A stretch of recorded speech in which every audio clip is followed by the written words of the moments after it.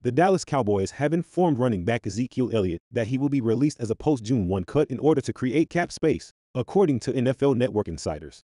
The decision was reportedly mutual, with Elliott now set to hit the market for the first time in his career. The move comes after Elliott's performance has been in decline since signing a 6-year, $90 million extension in 2019, with Tony Pollard emerging as the lead running back option. Releasing Elliott will save the Cowboys over $10 million, and the Bucs have emerged as a landing spot as of recently.